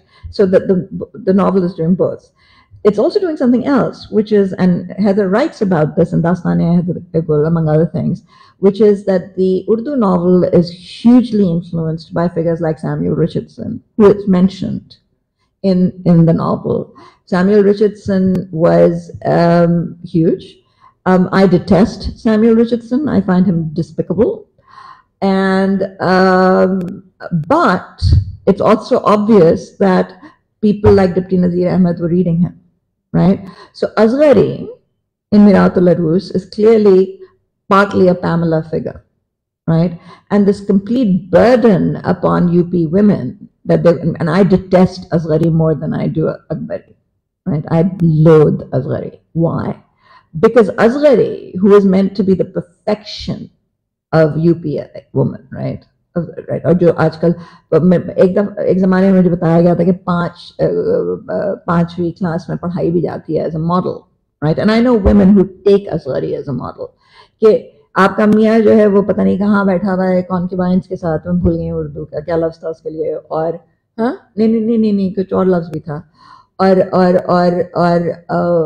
आपकी और वो आएंगी, आपकी बड़ी बहन तो जैसी भी है मगर छोटी जाएंगी, और आप जो है सीधी बात नहीं करेंगी और टेढ़ी टेढ़ी मतलब मोड़ मोड़ के बात करेंगी, और कभी कन्फ्रंट नहीं करेंगी अपने मियाँ को, और मियाँ जो है, और जो मियाँ के लिए आप मगर आप और आप खानदान की जो क्या कहते हैं इकोनॉमिक सिचुएशन भी बदल देंगी, आपने पूरा खानदान भी संभाल लिया, आपने शादियां भी करवा दी सबकी, और क्योंकि आप इतनी, और आपके ससुर आपको भाई भी बोलेंगे, और उसके बाद ये भी होगा कि, और फिर आपके जो मियाँ हैं जो मतलब पता नहीं कहाँ बैठे हुए हैं पता नहीं कितनी औरतों के साथ, वो आपकी वर्च्यूज पता नहीं कब देख के 20 साल के बाद खुद ब खुद ठीक हो जाएंगे. I mean, I can't think of a more miserable book than that as a feminist. So Behishti Zevar to jo hai, at least Behishti Zevar is honest in its nastiness. Mirat al-Arus is devastating because it puts all of the pressure on the woman to transform everything, and then you'll be rewarded because you're such a powerful creature that guess what? You're being treated really badly and your husband's totally neglecting you and he's too busy off with those other women. But we're going to reward you because your father-in-law loves you, because guess what? You got like all of us married off. Yummy, right? So part of what I was interested in was that, right? But where are we getting it from? We're getting it from Victorian England, or rather 18th century England. And that was the history I was really interested in, right? And Taira, of course, internalizes this. And I know women who have, right? So are there positive characters and negative characters and all that? I mean, that's just a theory of reading. Should there be and should there not be? I mean, or a theory of writing, right? So ye bhi tha. But then on top of that, so is it a dark novel? Yeah, sure. I mean, do I take that as a criticism? I mean, it might be intended as one, but I don't take it as one, right?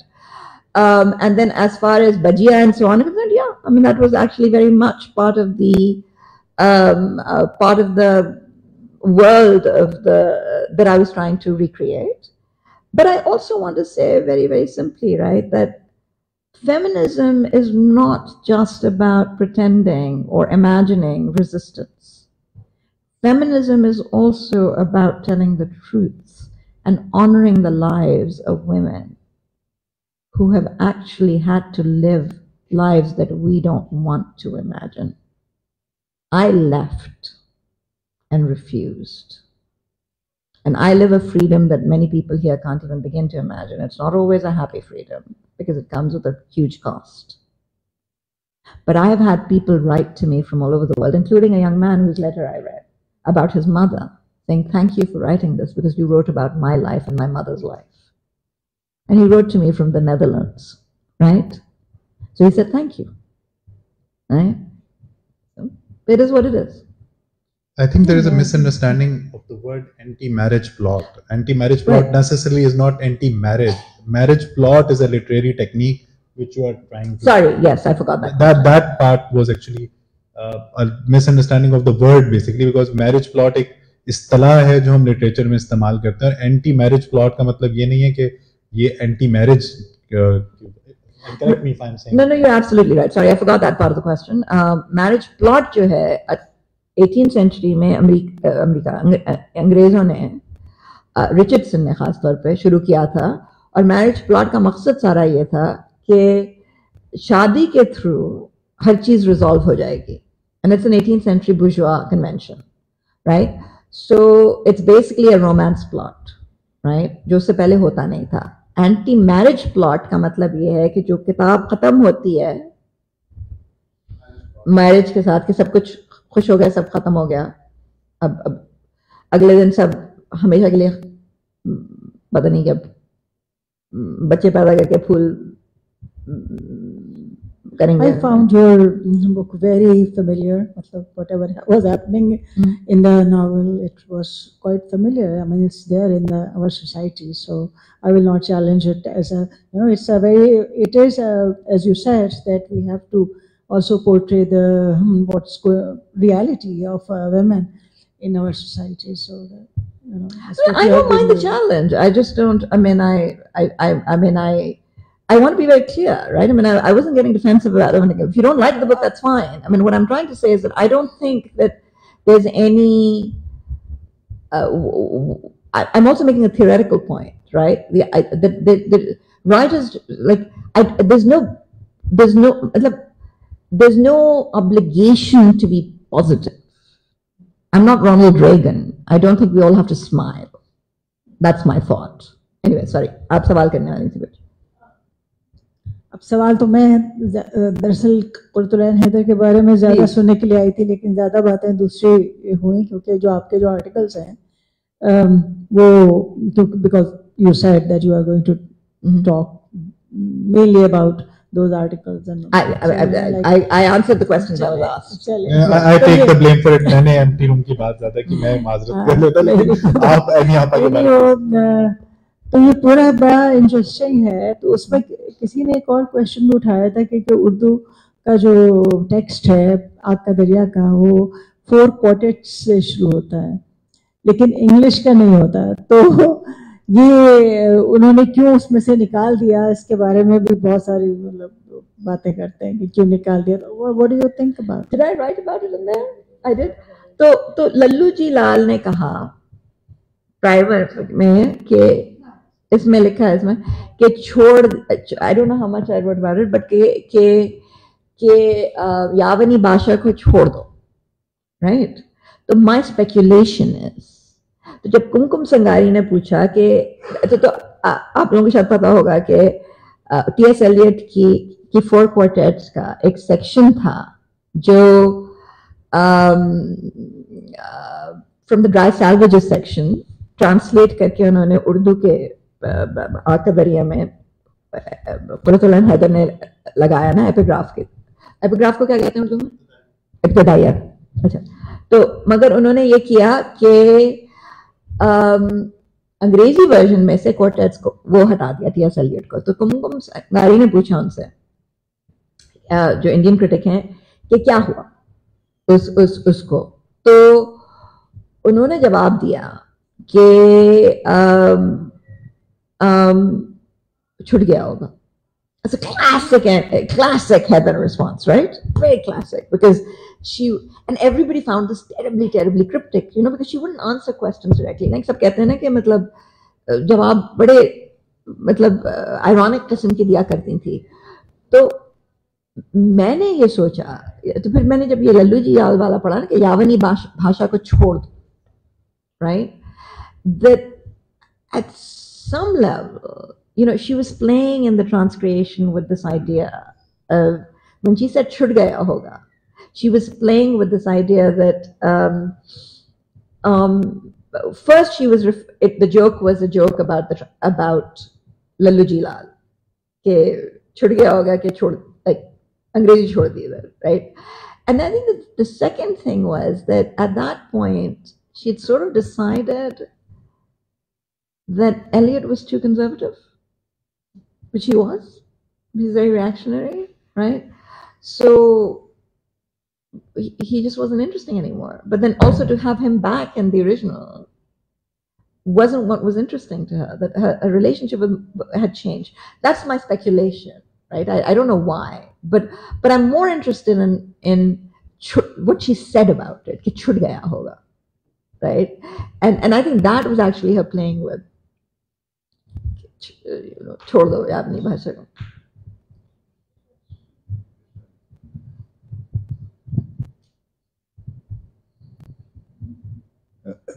आखिरी शब के हम सफर का जो तर्जुमा किया उन्होंने जी, तो उसमें 2 चैप्टर बढ़ा दिए गए. खैर मुझे तो जहाँ से वो शुरू होता था वो नावल बहुत अच्छा लग रहा था. ये मुसन्निफ की मर्जी है कि वो कहाँ से. मैं सिर्फ ये जानना चाहता हूँ कि क्या वो 2 चैप्टर्स पहले उर्दू में लिखे गए थे और पहले इशात में आखिरी शब के वो नहीं शामिल हैं और अंग्रेजी में फिर उसको उन्होंने तर्जुमा करके बढ़ा दिया, या अंग्रेजी एडिशन के लिए खास तौर पर लिखे गए थे? अगर उर्दू में लिखे गए थे तो मुझे नहीं मालूम, मगर उर्दू की जो नॉवल की जो इब्तिदा है वो बहुत खूबसूरत है, बहुत खूबसूरत है. अंग्रेजी की उतनी खूबसूरत नहीं है, ये मैं मानती हूँ. मेरा ख्याल है कि अंग्रेजी में लिखे गए थे और उसकी वजह ये है कि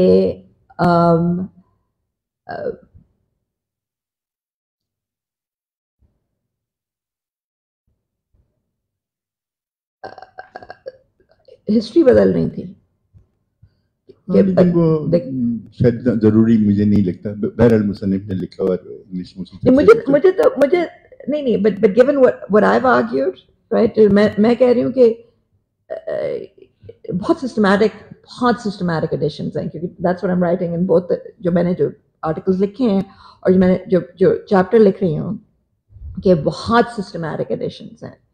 और उसकी वजह ये है कि उन्होंने पूरी तारीख बदल दी और वो 19th सेंचुरी में वापस ले गई, स्कॉटलैंड ले गई. और जो ईस्ट इंडिया कंपनी वाली बात है वहाँ से आई है, जो डच कॉलोनाइजेशन वाली बात आई है वहाँ से आई है. जो डच का रेफरेंस है वो इम्पोर्टेंट है, क्योंकि पहला जो पहली हिंदी ग्रामर लिखी गई थी वो डच के बारे में लिखी थी, वो जो मुझे नहीं मालूम था. स्कॉटलैंड के बारे में जो कहा जाए, जो ईस्ट इंडिया कंपनी वाले थे वो उन्होंने वो कैलेडोनिया जो चैप्टर लिखा है तो जाहिर स्कॉटलैंड को जाहिर किया, स्कॉटलैंड वॉल्टर स्कॉट को कोट किया. और जो उर्दू वर्जन में दीपाली को आखिर में उन्होंने नीग्रो कहा. ये तुम एक खत आता है जब कहा कि you have become a Negro because Deepali goes to Trinidad, आपको याद है ना. शुरू में अंग्रेजी वर्जन में and उसका मतलब क्या है, and part of it is that she's I think saying कि colonialism में कोई जो भी गोरा नहीं है वो सब काले हो गए, right, which I agree with actually at some level, right. I know like हम सब गोरे बनना चाहते हैं मगर नहीं है, right. But what happens I think in the beginning is कि अगर आप देखें कि जो कनेक्शन किया ढाका मैंशन जो कैलेडोनिया जो घर का नाम है, मगर जो कनेक्शन है with the other mansions जो ढाका में है, neoclassical mansions जो and she connects them to the Americas. So I think what she's doing in the beginning is she's showing कि जो इंडिया में हुआ colonialism के थ्रू वो वही है जो अमेरिका में हो रहा है. So she's developing at the beginning what happens at the end. That's my reading. नहीं, फिर उर्दू के नावलों को भी मेरे ख्याल है तो एक और एडिशन भी होना चाहिए, रिवाइज या इम्प्रूव या जो भी हो. 2 वर्जन होने चाहिए, एक जो तर्जुमे से पहले और एक उन्होंने उसको जिस तरह एक तेरे आने से पहले एक तेरे जाने के बाद. मेरे ख्याल से पता है, I mean, आप बिल्कुल सही कह रहे हैं. मेरे ख्याल से पता नहीं क्या होना चाहिए कि अंग्रेजी वर्जन का उर्दू में तर्जुमा होना चाहिए और उर्दू वर्जन का कोई और तर्जुमा लिटरल अंग्रेजी में होना चाहिए ताकि लोग देख सकें कि क्या हो रहा है. क्योंकि इतना she's doing so much in both that we need now for serious scholarship to have translations of both. बिल्कुल I completely agree. मैं भी यही चाहता हूँ. चले मैं आपको बहुत शुक्रिया आप श्योर go for it. अच्छा, तो मैं एक्चुअली जनरली पूछना चाह रहा था कि तो आपका जो पहला आर्टिकल है, 2 आर्टिकल भेजे थे शायद. पहले आर्टिकल में तो it's basically a critic of Europe, right? The boundaries of Europe, the identity of Europe एक तरफ है. दूसरे आर्टिकल में ये है कि कुरतुल हैदर ने जो भी ट्रांसक्रिएशन किया था अपने नॉवल का, उसमें एक डीकॉलोनाइजेशन की क्रिटिक है, राइट? वो टैक्सोनॉमिक एक सोच है जो हमने अंग्रेजों से ली है और जो एक कह सकते हैं कि मॉडर्निटी का एक हिस्सा है, राइट? खसूसियत है मॉडर्निटी की कि मॉडर्निटी जो है लोगों को इस तरह तकसीम करता है. So I guess my question is sort of कि आपको लगता है कि इनके काम में, इस ट्रांसक्रिएशन में, is there a critique of modernity and of Kurutul and Heathers, and what do you think is, if not a taxonomic thinking, then what kind of conception of self? क्योंकि ये सोच तो मतलब ये इस तरह की taxonomic thinking तो आपको मतलब लेफ्ट में भी मिलती है, राइट में भी मिलती है. आइडेंटिटेरियनिज्म आपको अमेरिका में एंटी रेसिज्म में भी नजर आता है, आपको आइडेंटिटेरियनिज्म जो है वो इस्लामिज्म में भी नजर आता है, नेशनलिज्म में भी नजर आता है. So what kind of imaginary do you think she's reaching for in this? I do think she has. I think that she does have a critique. I mean, she certainly has an analysis of modernity, but I think that she has a critique of modernity too. And I think that to find that critique of modernity, you need to go right back to the beginning of Akadariya, in the Urdu version also, right? And I think that to me, the moment is, right, जब गौतम और हरिशंकर का आप नाम देखें ना, it's right there. Harishankar is the Buddhist, Gautam is the Hindu, right? It's right there. It's all about the fluidity of identity. The book begins in fluidity. ठीक है ना? By the end of the book, it's gone. ठीक है? Right? So, and on शुरू में, it's all about Buddhist philosophy and Hindu philosophy. और Urdu version में जो इनको यकीन नहीं है कि मैंने पढ़ी है, वो कोई बात नहीं. तो वो उर्दू वर्जन में जो फलसफा है बहुत लंबा है, राइट? बहुत लंबा है ना, सर खप जाता है और बहुत मुश्किल जबान में. बड़ा मजा आया ना जो उर्दू, जो मेरी उर्दू अभी तो जैसे फातिमा ने कहा कि उनकी अंग्रेजी मेरी उर्दू जैसी है, बट मेरी उर्दू इससे भी रटियल थी कुरतुल हैदर पढ़ने से पहले, क्योंकि ऐसी हड्डी लगी है जब मुझे आपका मतलब पढ़ना पड़ा ना.